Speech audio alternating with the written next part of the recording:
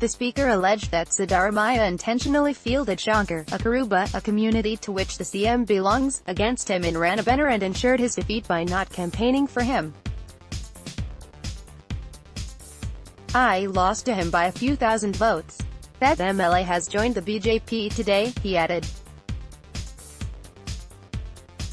TNN, May 17, 2018, 11:13 ISTSpeaker KB Koliwad. File photo, Bengaluru, Speaker of the outgoing Assembly K B Koliwad, who lost from Ranebennur by 6,000 votes to R Shankar, a candidate from a small party Karnataka Pragnyav and Janat. The party, KPJP, held the CM directly responsible for his defeat.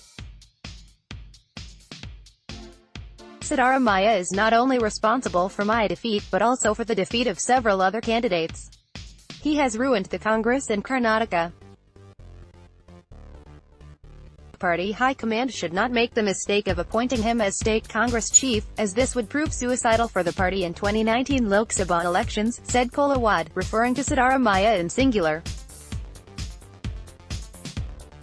The speaker also alleged that Siddaramaiah intentionally fielded Shankar, a Kuruba, a community to which the CM belongs, against him in Ranebennur and ensured his defeat by not campaigning for him.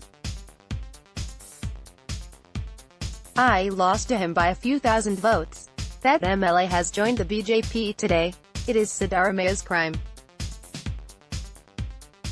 His attitude and language are all against the Congress culture," he added. However, later in the evening, Shankar announced that he was in the JDS camp. Koliwad said Siddaramaiah was an egotist and used the Congress platform to build an image for himself and his cronies. "He does not have even a drop of Congress blood in him.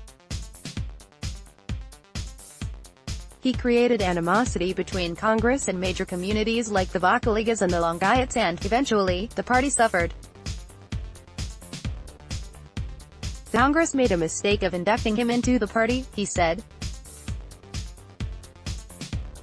Another defeated candidate, BP Manjay Gowda, who resigned as president of State Government Employees Association to contest against former minister and JDS leader HD Ravana, also accused Siddaramaiah of backstabbing him.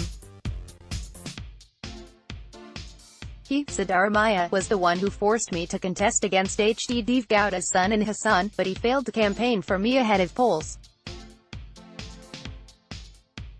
Despite my repeated appeals to him to come and campaign for me, he never turned up," alleged Gowda, who resigned as an officer in the Transport Department to contest elections.